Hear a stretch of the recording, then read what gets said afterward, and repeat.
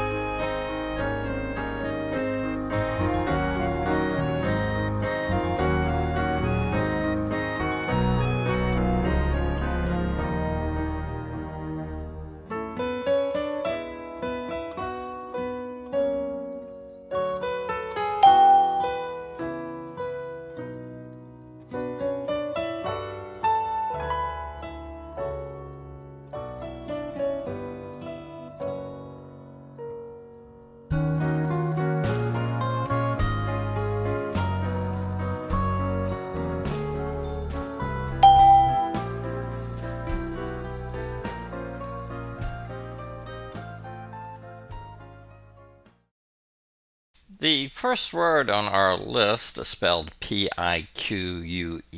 It's a strange spelling. You can see from that Q-U-E it's probably a French origin. The French did that to a lot of the words in English. It's pronounced peek, as in peekaboo, I see you. But you hear it mispronounced quite a bit. I've mispronounced it myself quite a bit. It has several meanings. I think the meanings of peek is quite broad. It can mean a sharp irritation or resentment, especially when you wound somebody's pride. He was greatly piqued when they refused him the job. It can also mean just to excite out of interest or curiosity. The cat's curiosity was piqued by the mouse, and so the mouse killed the cat. And the third one, the next definition, you just sometimes when you arouse the emotion or interest of others to provoke you into action, to pique somebody's interest. That's the way I would use it, that third way, but if you look at most dictionaries, that's not the primary definition, so you should keep all of those definitions in mind. It comes from obviously the French word. You can tell that with that Q-U-E again. And originally it just meant to pick at something or sting or irritate. And you can see if you did that you might arouse an emotion. So that's how we get that. If somebody sticks me with a pen or irritates me, it's certainly going to pique my interest. It should be paired up with the ninth one down, to provoke or cause indignation. The word pique is a fairly interesting word. You see it a lot on tests. Don't know why, but I've seen it on the SATs, the GREs, quite a few standardized tests. The second word down is odious. Odious means highly offensive, repugnant, disgusting, and it comes directly from the Latin odious, which meant hateful, from the Latin word odium, which meant hatred. And of course, in case you're wondering, odium is still used in English as the word odium. Means to hate. So if something is odious, it's very offensive, disgusting. If you have odium, you have hatred, so that all matches up. It should, of course, be paired up with the seventh definition down on the list, meriting strong displeasure. Not a particularly common word, but it's such a strong word. Important to remember strong words, and odium does have strong feelings. I think the next word, fortified, is something that most students understand. However, please recognize that I review a lot of these that I think you know because they have good roots I want you to remember. Fortify means to protect or strengthen against attack. Of course, that's what a fort does. It also sometimes can mean to increase the effectiveness of something. For example, you hear certain foods are fortified with vitamin. In other words, the word fortified can be used emotionally or spiritually. For example, his words fortified my spirit, made my emotions stronger. And of course it comes from the Latin fortis, meaning strong. And you see this in a lot of words. You actually see it in the word forte. Sometimes somebody might ask you, what's your forte? And you might say, my forte, my strength, is my personality or my willingness to work hard. I suppose that every individual has his or her own forte. That's your forte, your strength. It's spelled F-O-R-T-E. You see the word fort, though, in a lot of words: comfort, fortress, fortitude, and so forth. It should be paired up with the eighth definition down on the list as to strengthen. Our next word, our fourth word, is tantamount. A lot of people may have seen this, but they really don't know exactly what it means. It means as good of, it's an equivalent to. His statement was tantamount to a confession. That means didn't really make a confession, but it was as good as a confession. If I asked a defendant, did you kill Johnny? The defendant might respond, I was responsible for his death. That's the same thing. It's tantamount. Of course, it sounds French, and it is. Tant was a old French word, meant equal. And I don't know if you notice in the word tantamount, the last few letters spell out amount, so it means the same amount. Tant is the same as the equivalent amount, so that's how we get it, tantamount. It should be paired up with the fifth one down, equivalent in value or significance. In other words, tantamount is tantamount to equivalence in value or significance. Let's proceed to our next word. Our fifth word is pronounced portentous. Portentous is a type of prediction, but it's a very negative sort of prediction, an ominous sort of prediction. You might have portentions of defeat. You're thinking that you're going to get defeated in battle. It's a prediction, but it's used in a very fearful or negative way. It comes from the Latin portendere, which meant foretell. Matter of fact, if any of you are ever unfortunate to read in the original Latin, the Romans always were portending toward things. They were cutting up birds' guts and animal guts all the time to see what would happen in the future, and they were always having these forebodings. So please, I hope you avoid that. If you look at the word, it's divided in the por and the tend part. The tend part was the tendere part. The tendere part meant to stretch forward. And I want to focus on that tend. We still use that word tend in a lot of words. Extend, pretend, contend. And the tend always means something about the stretching forward. Extend is obviously to go out forward long ways. Pretend to stretch the truth. We also say that. Contend and so forth. They all have to deal with that stretching forward. And portentous, it's a negative prediction.